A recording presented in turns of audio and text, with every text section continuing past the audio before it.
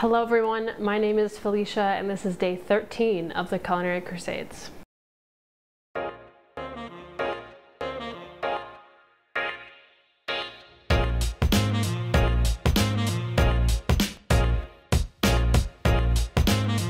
So a technique that's been on my list of things to learn from the joy of cooking since the beginning has been roasting a chicken, which if we look back to the coq au vin video I did, my parents said that I should have left the chicken in for longer. We can see that I've had some problems with cooking chicken fully in the past, and this is something I kind of wanted to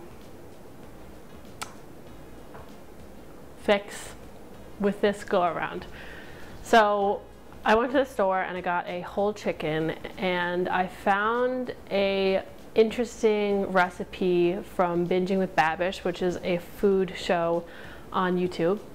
And he had spatchcocked the chicken, which if you don't know what that is, it is not a dirty word. It is an actual technique of how to cut up your chicken. Spatchcocking is basically just removing the spine so that the chicken can lay completely flat and can cook more evenly and thoroughly, which I thought that will help me cook my chicken all the way through and we won't have any problems. To do a spatchcock technique, all you need is some kitchen shears. I say all you need, but we don't have any in my house, so I had to use a pair of regular scissors, which don't work perfectly to cut through the bone of raw chicken, so I had to supplement with a chef's knife. So I kind of just cut up either side of the chicken. The spine is directly in the middle. Cut up either side and sawed at either side with the chef's knife until I had completely cut off the spine. I put that to the side. Then you turn it over, then you lay it out flat, and then you tuck the wings behind the breast so that the tips don't get burned, which is actually a lot harder than it looks, and it took me quite a while to do that. But once I got that all flattened out, I wanted to do a salt brine.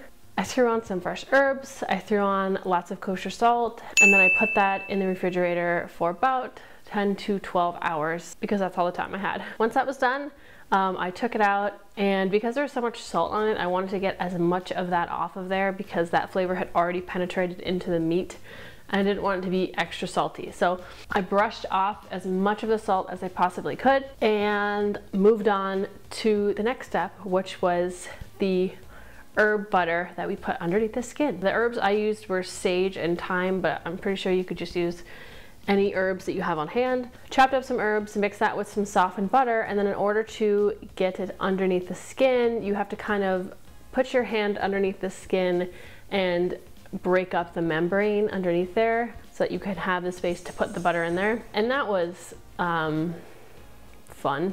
It was a challenge working with raw chicken. I don't know why, but like sometimes I'm okay with it and then sometimes I'm like really disgusted by it. And then I took the softened butter and I just started to spread that underneath, get it as far into the chicken underneath the skin as I absolutely possibly could. And I had some leftover, so instead of throwing it away, I just put the remainder on top of all of the rest of the chicken.